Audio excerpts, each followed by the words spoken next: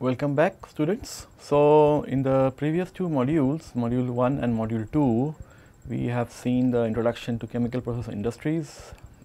In a general way, we have decided on the different types of chemicals, base chemicals, then the consumer chemicals, and then we went on and then to module 2, where we discussed the sulfuric acid, which is one of the base inorganic chemical. Then we also talked about sulfur and then the ammonia process in detail.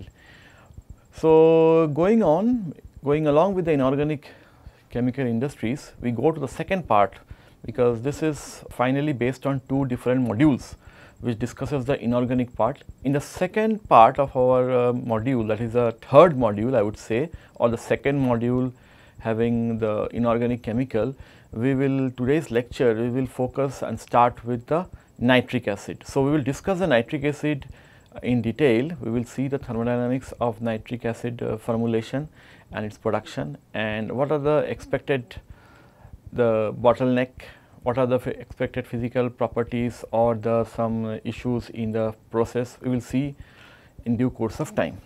So, this is the inorganic chemical industries, the nitric acid, the reactions and thermodynamics. So, what we will cover in today's classes, we will just introduce the nitric acid.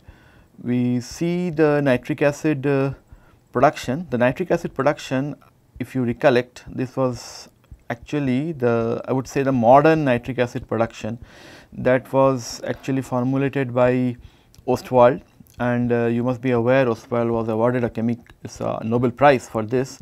So, we will discuss the reactions involved and the thermodynamics of it. So, as I again want to recollect, thermodynamics and the kinetics, these are important aspects for any reaction. So, we have to see both thermodynamically and kinetically the reaction is favorable. So, we will discuss those reactions and then different processes. So, what are the different processes nowadays used in the nitric acid plant? There we call these terms the single pressure process, the dual pressure process, the compression expansion. So, this is not a process, but compression expansion. It means that you have require in certain processes you require compression, and in certain processes you have steam, you can get expansion, and the expansion steam can be used for compression. So, they are these are linked to each other in the form of, let us say, some shaft. So, we will discuss those. Single pressure means where the pressure is remaining constant, while dual pressure means you have two different pressures for two different operation.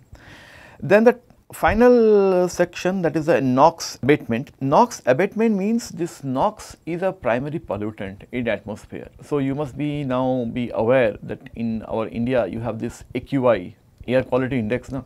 So, this NOx is one of the primary pollutant. So, you can measure the amount of NOx. NOx is at all not used necessary in the environment. So, it has to be abated. Abated means you have to remove or recover, either you convert it to nitrogen or some other product, you absorb it, so that its exhaust or the effluent from such a process is kept to a minimum.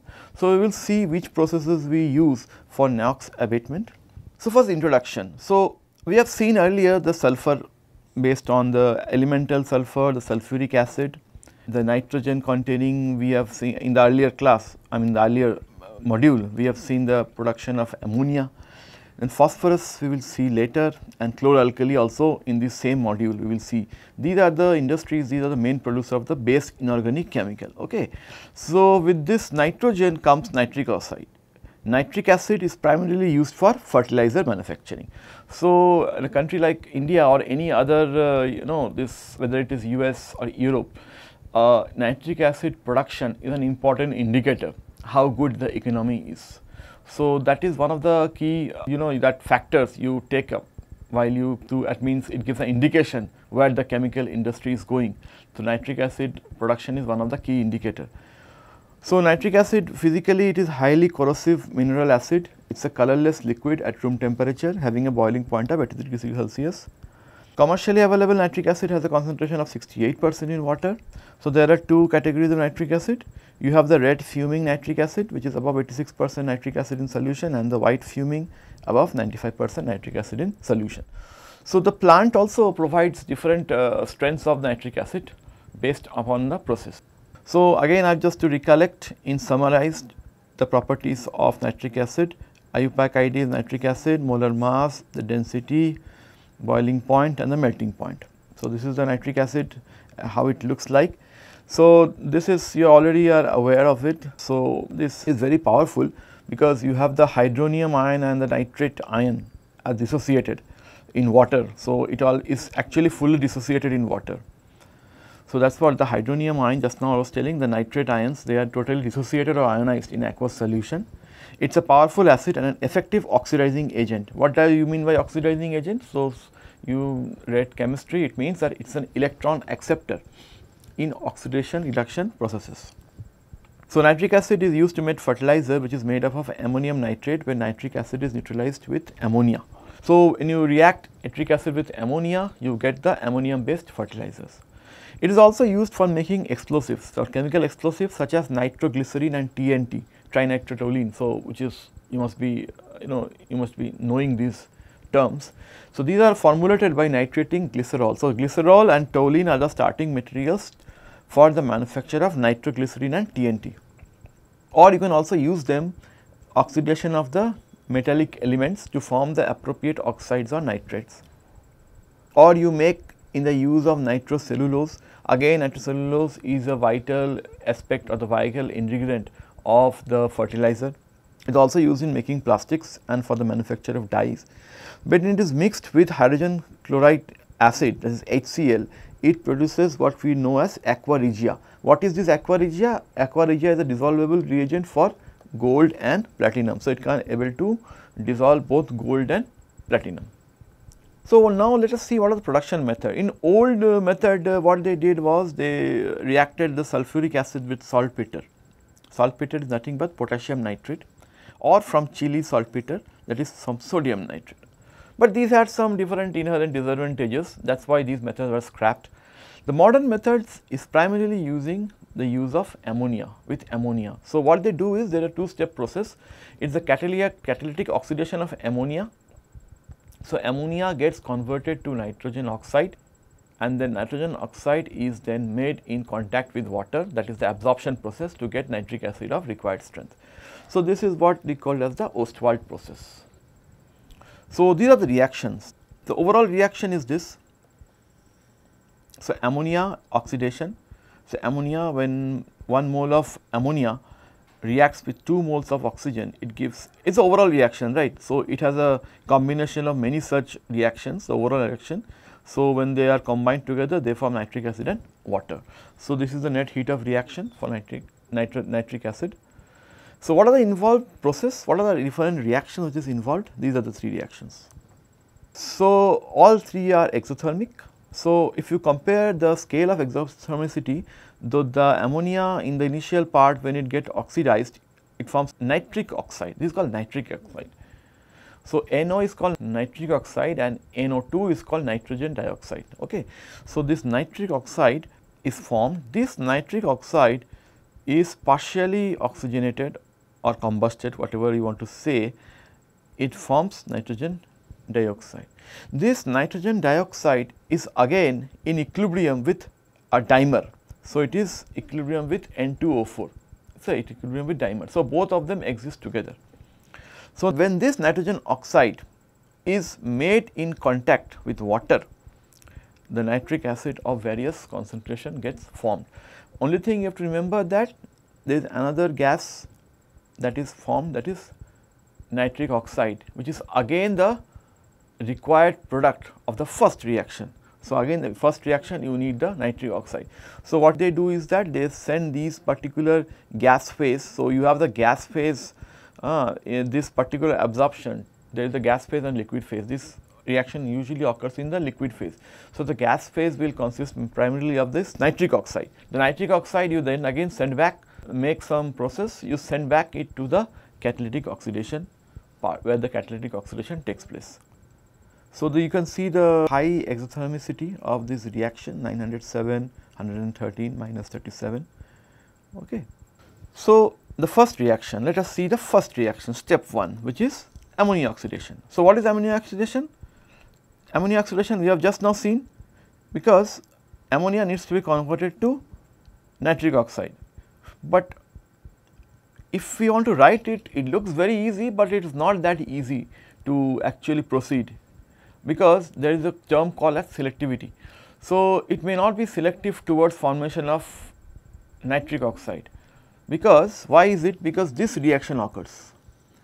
Ammonia reacts with oxygen to form nitrogen gas. So, nitrogen gas is not our desired product, because if you see from the figure is showing here, what they did is they calculate the Gibbs energy of formation of the products and the reactants. Okay. They subtracted those. So, you have delta G of products minus delta G of reactants. They have subtracted those, and then they have made this y axis, and then the x axis is temperature. So, if you see irrespective of temperature, the reaction, which is for ammonia reacts with oxygen to form nitrogen, is more probable. When I am saying it is more probable, because the delta G value is more negative.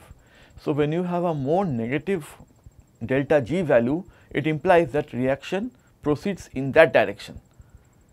And if you compare with the other reaction, which is our desired reaction of ammonia oxidation, which is a bit higher. So, how to solve this? Because we require this reaction to occur. The way to occur is, how to proceed is, you use a selective catalyst. A selective catalyst, here comes the catalyst now in the picture. You select a catalyst, it is a combination of rhodium and platinum. You select it in such a manner so that this reaction proceeds, and you conduct this reaction in a very small time. So, what are the beneficial, which is the way? Use a selective catalyst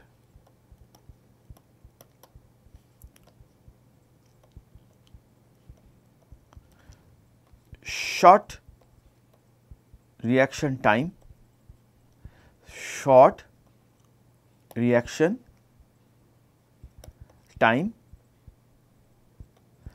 usually it is the order of 10 to the power of minus 3 seconds, short reaction time, and high temperature.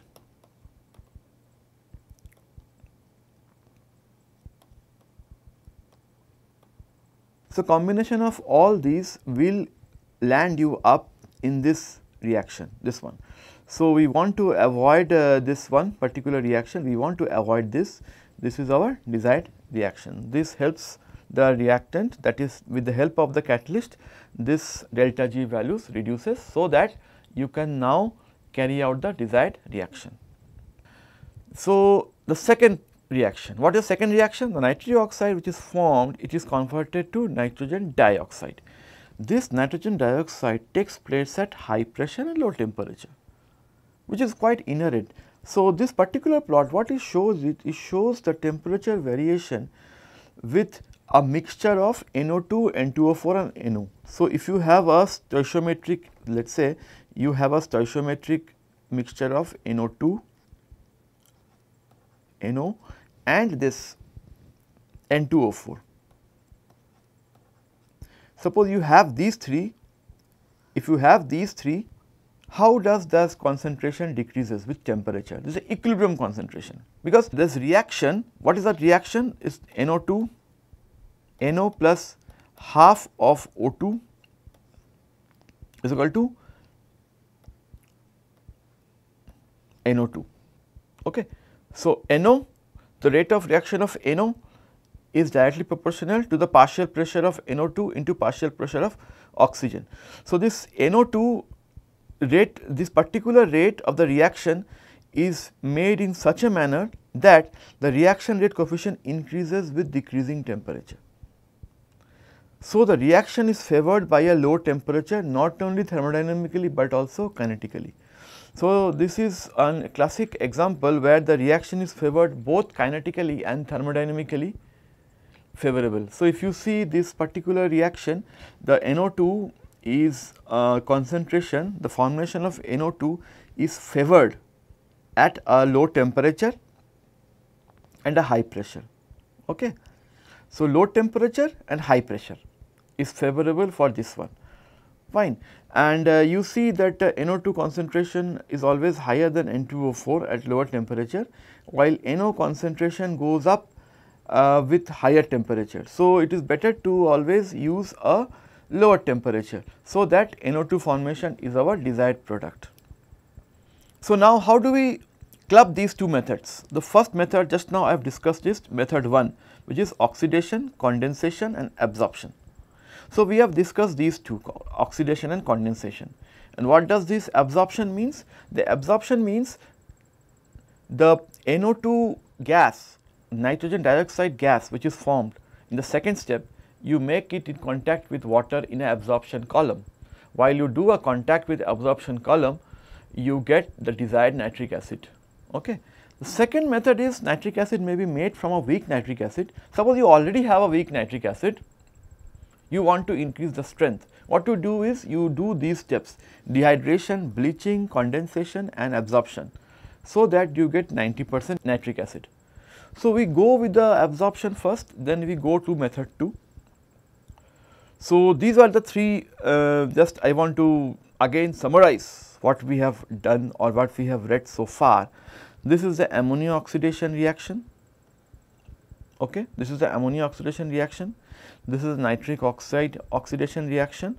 So, this reaction, this particular reaction is a classic example of a third order reaction, okay. So, which is not so common. The third order is a third order reaction. Few reactions which is of known, which is of third order, and it is non-catalyzed reaction. So, remember the two things, the third order reaction and it is non-catalyzed. This is catalyzed because it consists a catalyst of platinum plus rhodium, okay. Catalyst of platinum plus rhodium. So, temperatures, pressure conditions we will see. In the third step, the absorption step, what you do is the product NO2 is made in contact with water in a big counter current absorption tower, where liquid nitric acid is formed of desired strength.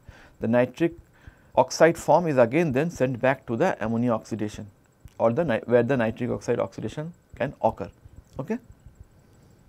So, how the step 1, let us go with the details. So, step 1 is ammonia oxidation. So, ammonia and air are taken in the mixture of 1:9 and it is oxidized at a temperature of 750 to 800 degrees Celsius at this particular temperature. Then catalyst used is 90% platinum and 10% rhodium gauze. So, it is something like that, platinum is made to be on the rhodium gas, so that rhodium gauze and platinum together is 90-10 combination. So, oxidation temperatures vary from these temperatures 750 to 800 Celsius, 150 Kelvin. So, increased catalyst temperature enhance the selectivity of the reaction towards NO generation. Okay. The catalysts operating at lower temperatures are more selective for less valuable product. So, your desired temperature should be around 1150, otherwise you will be more selective towards less valuable products. Nitric oxide is a known criterion pollutant, whereas nitrous oxide is a global warming gas. So, we are not producing nitrous oxide, we are producing nitric oxide. So, we should be careful that only nitric oxide is produced, because nitrous oxide is a global warming gas. This is for step 1. Step 2, the ammonia oxidation produces nitric oxide, which must be oxidized. The nitrogen tetroxide is a liquid dimer. So, I told you this NO2, when it is formed, it is in equilibrium with the dimer N2O4. So, it reacts non-catalytically with residual oxygen. It is a slow homogeneous reaction. It operates at low temperature and high pressures. So, pressures will be high, because because you have 3 moles of the reactants versus 2 moles of product. So, based on the Le Chatelier's principle, so if you increase the pressure, you will have higher and higher product and a short response time. Okay. And finally, the third step is this reaction. So, it introduces the combination of nitrogen dioxide and dimer into the absorption process. Now, the oxidation happens between the trays while the absorption occurs on the trays. So, it is a absorption column has number of trays, and on this the both absorption occurs as well as the oxidation also occurs. The absorption trays are sieve or bubble cap trays. The column is blown with air to reoxidize the NO. So, the oxygen present, because this absorption takes place in gas phase and liquid phase both. Why? Because in the liquid phase this reaction takes place, in the gas phase you blow air so as to deoxidize the NO, because NO is one of the product. Nitric acid is extracted from an aqueous solution at a concentration of this 55 to 65%. So, a standard nitric acid plant produces nitric acid of 55 to 65% strength. The acid concentration is temperature and pressure dependent and is dependent on the number of absorption stages and the concentration of nitrogen oxides entering the absorber. So, different plants worldwide produce a strength between 30 to 70%. Now, what do you mean by extended absorption? Because there will be NOx also getting formed. So, how to remove that NOx? It means that you do a extended absorption. What do you mean by extended absorption? Means you use a series of absorption towers. Instead of one absorption tower, you use more than one absorption tower. You increase the height, you increase the liquid, so that more and more it getting absorbed, lesser the chance of having NOx. NO, nitrogen oxide, nitric oxide is not a problem. The issue is NO, it can be easily be taken and put in the ammonia catalytic oxidation column in the first step, but NOx in this manner it actually reduces. So, extended absorption pertains to that term where we use more number of either stages or more number of columns. So, this extended absorption can be used for retrofit application. So, in the generic nitric acid plant, you have either single pressure process or a dual pressure process. So, single pressure process operates at a high pressure of 7 to 12 bar. It has a higher catalytic temperature and a selective catalytic reduction is required to remove NOx. I will come to that, the selective catalytic reduction later. A dual pressure, what it does is it operates at a high pressure. So, the absorption will operate at a very high pressure, while the ammonia oxidation will occur at a low pressure. Only difference is between the single and dual is a compressor is placed between the ammonia conversion unit and the absorption stages. So, the NOx recovery and conversion is achieved by extended absorption. It means the same thing here, the dual pressure, you use multiple columns or multiple stages to increase the NOx absorption. Okay. So, what are the different nitric acid plants? So, in the first column I have mentioned the parameter. In the second one, if I want to operate a nitric acid plant where through the atmospheric pressure, where pressure is 1 bar, and if I want to operate the plant at intermediate pressure or high pressure, what will be the, what will be the different parameters, how will they affect? So, what are the parameters? Converter pressure, absorption pressure, acid strength produced, ammonia to nitric acid conversion, ammonia to nitric oxide conversion, platinum loss. Now, this part I have not focused earlier, the catalyst loss is there, because what happens is the reaction of ammonia oxidation, the flow of the gas has to be made, because it is a flow of the gas phase reaction. So, while the products get formed, it may take out some catalyst particle also. So, you have loss of the catalyst particles. So, that is also an important economic criteria to choose before you set up a plant. The catalyst temperature and the catalyst life, these three are very important. So, catalyst temperature, catalyst life and platinum loss. Platinum loss means the catalyst material is platinum. So, if you see in atmospheric pressure, so what is the pressure actually we are talking about? Pressure lies between 1 to 1.5 bar. In a single pressure unit 3.6 bar. Converter pressure, I am talking about the converter pressure, single and dual or single and dual. So, this single and dual means what is the converter pressure in a single type process and a dual type pressure. So, the pressures are high means this 7, 12, 4, 5 is higher than 3, 6, 0.8 and 1, okay. That is what it is high. Intermediate means these numbers are lying between atmospheric pressure and high pressure. What is the absorption pressure? This is carried out in the absorption tower. So, absorption pressure is 49 to 52, 53 to 60, 55, 52, 60. The acid strength is given here 49 to 52, 60 to 65, 60 to 62. Okay.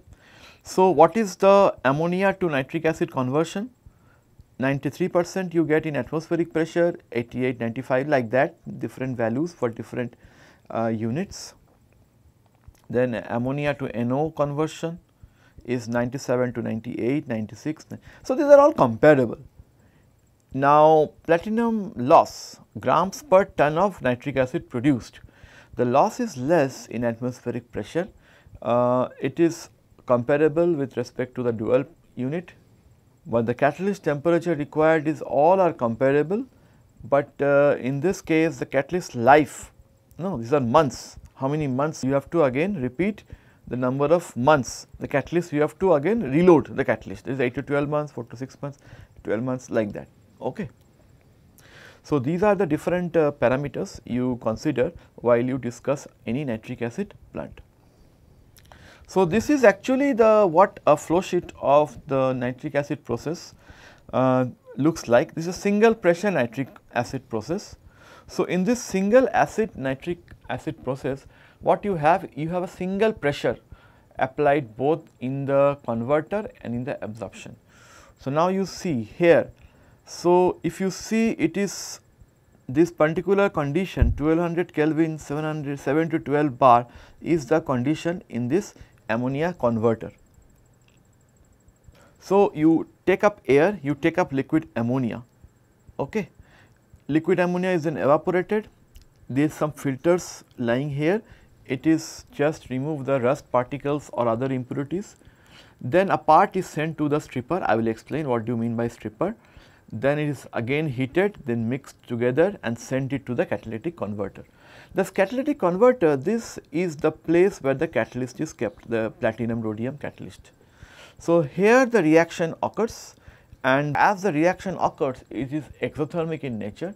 So, this heat is taken up by the boiler feed water, it is cold, and while it exits, a steam is generated.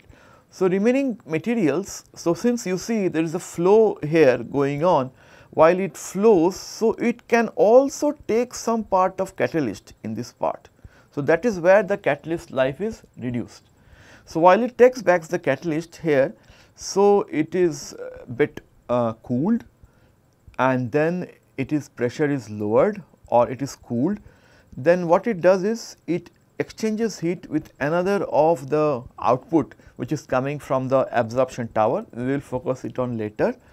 Then a condenser is here. A condenser means what happens is in this reaction, this and this together, these two reactions occur. First is your ammonia, this oxygen, it gets converted. I am not balancing out NO plus H2O, this reaction as well as this reaction, both the reaction happens. You can, so both of these reactions occur here as well as here, okay, here and here in the condenser. So, it means now what you have, you are already having while you are condensing, you will have water here. This water, when it mixes with the nitrogen dioxide, already you are forming some nitric acid, but of low strength. This is actually separated out in a separator. So, this is the liquid ammonia, but the weak acid, we call this as a weak acid of 45 to 50. Okay. So, now what happens, the remaining gases, again some heat is exchanged here, is sent to the absorber. So, what I told you now is the extended absorption. So, here where the extended absorption takes place, again this pressure is the same as the pressure of the ammonia converter. So, cooling water is sent in, these are the different stages. So, water is sent and it is made to contact counter currently with the gases, while the gases do react here. So, there is two different phases which are taking part in the reaction. The one is the gas phase reaction, another is the your liquid phase reaction. So, it is a liquid phase reaction, the final reaction. The liquid phase reaction means what happens here, the NO2 gas is contacted with H2O to get HNO3 plus nitric oxide. Okay. So, you are getting nitric oxide here. So, here we are sending the nitric oxide again here, so for better intimate contact. So, whatever gases is left here, it will come out and it is coming as NO. So, primarily it is NO plus along with NO, maybe I will write out here, you may have NO, some part of NO2, or if I want to write, it is NOx. If I want to club them together, some NOx is coming out. Now, do you throw them out into the atmosphere? No, you cannot do, you cannot throw these gases in the atmosphere, because there is some legislation, there is a requirement by government that you cannot throw, this NO gases can be maximum of let us say 2000 parts per volume. So, what you do, you convert them to nitrogen. So, what you do, you send these gases, the remaining residual gases, to nitrogen. How do you do that? You do what you called as selective catalytic reduction. So, for this NOx abatement, you have two processes, selective catalytic reduction and non-selective catalytic reduction. So, what do you mean by selective catalyst reduction? It actually converts ammonia to nitrogen basically. Okay. We will talk about that later. It will convert all the NOx to nitrogen. So, then if it is nitrogen, you expand it and throw it in the atmosphere. So, most of the research has been done in the terms of SCR, because in SCR you require air and ammonia along with nitrogen, along with the NOx gases. So, when you are adding these three compounds together, the output will be, it will be converted to nitrogen. So, once it is nitrogen, you can easily vent it out. Okay. So, now this is fine, we are getting the NOx abatement. Now, when you have to collect the desired product, which is nitric acid, now there may be still some amount of gases which is present inside. So, what we do, we send stripping air. This stripping air, if I want to connect, this is point 1, this stripping air is nothing but coming from here, this particular flow sheet. So, this gas is connected here, stripping air, and it again converts the remaining NO2, NO or NO2 back, and it is sent back to this, this particular sent here, it is sent here. So, this is not there. So, it is sent here, again sent together. So, it will converts everything to NO2. Second reaction occurs in this case and is sent back to the absorption column. Okay. So, in the dual pressure, everything remains the same, only thing which changes is this pressures. So, these pressures, here it is 4 to 5 bar, here it is 10 to 15 bar, that is the difference. And another important difference is there is no NOx abatement. So, earlier there was a column which actually converted it to nitrogen, but here there is no NOx abatement. Why it is not NOx abatement? Because the effluent gases, while it comes up from the absorption column, it is interacting heat, or it is taking up heat from the exit gases from the ammonia converter unit and sent back to the catalytic converter, again it gets converted. So, it means that you keep on sending the effluent gases to this catalytic converter until all the NOx is converted to NO2. So, all the NOx has to be converted to NO or NO2 both. So, if once that it is done NO or NO2, then only you release the gases, you compress it and you send it outside. Okay. So, this is the way you do it. So, it is extended absorption. So, you are absorbing here both sides. So, I have, for convenience, I am showing here only one column. There may be many such columns in series where you can pass the liquid and gases, so that you keep on this NOx concentration, NOx NOx to be minimum. So, otherwise everything remains the same. You have the absorber unit, separator unit, the ammonia converter unit, then air and liquid ammonia getting mixed together in 1:9 ratio, sent to the catalytic. You have the same catalyst, only difference is the pressures. Here it is 4 to 5 bar, here it is 10 to 15 bars. Okay. This is the difference. So, now the important process of this entire nitric acid plant is a compression or expansion. So, in a dual pressure nitric acid, especially the last flow sheet which I show you, you have steam. You can consider a common shaft where all this compressor are collected. So, it means that when steam is entering here, it generates steam turbine. So, this is a high level compressor. On a high level compressor, what happens is the gas from the separator and bleacher, which is at 4.5 bar, is compressed and sent to the gas at absorber, which is at 10 to 15 bar. Okay. While the reverse happens in the converter. So, the absorber and converter, you can say you can couple them together. So, it is a high level compressor, it is a medium level compressor. Here what happens? The air, which is the input stream, is compressed to a pressure to 4 to 5 bar, and this part of some air is sent to the stripper. The stripper, what it does is it converts the residual oxides which is present in the weak nitric acid back to nitrogen dioxide. So, it is at 4.5 bar. So, the idea of this common shaft is that this expansion process here and this remaining amount of pressure which you require so as to operate these two compressors, the high level compressor, the medium level compressor, is sent through a common shaft. So, these shafts are interlinked in the nitric acid plant, that is my objective. So, the amount of, suppose here you are getting some tail gas. So, that tail gas, it has high pressure. So, in this case it is on high pressure. This particular tail gas, you can use it for compressing this air. That way it is linked to each other, and the remaining you can get from the expander like this. So, they are all interconnected with each other. Okay. So, the step 2 process is a high strength nitric acid production. So, here this is the process where it uses extractive distillation to concentrate the weak nitric acid.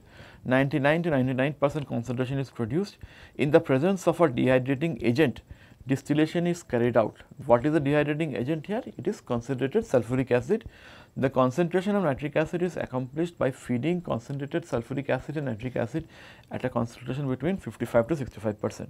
So, whatever you are getting from the earlier plant, if you want to interact with a sulfuric acid, you pass through certain stages, dehydrating column, bleacher, you get strong nitric acid of close to 90%. And the remaining you can pass through nitrogen dioxide and oxygen along with air, absorb it, and then you treat the unreacted gases the way you did it earlier. So, you get weak nitric acid. So, this is another way of getting a strong nitric acid. So, you send it through a sulfuric acid. The process is called extractive distillation, where the concentrated sulfuric acid acts as a dehydrating agent. So, NOx abatements, as I told you, you cannot you cannot throw this NOx in the atmosphere. It has certain regulation. What are the regulation? The nitric oxide exiting a absorber should be in the concentration range of 2000 parts per million. The most widely deployed technologies for NOx abatement in existing facilities are a combination of selective catalytic reduction and non-selective catalytic reduction and extended absorption. The NOx processes emissions may be well reduced by adopting modern engineering procedures such as strong acid processes. So, we will see what are these SCR and what are this non-selective catalytic reduction. In a selective catalytic reduction, why is it called selective? Because it does not consume excess oxygen. Temperature here is the primary variable that affects the NOx reduction. The temperature range is between these. The catalysts are made of pellets or spheres. Current catalysts are usually shaped as honeycomb.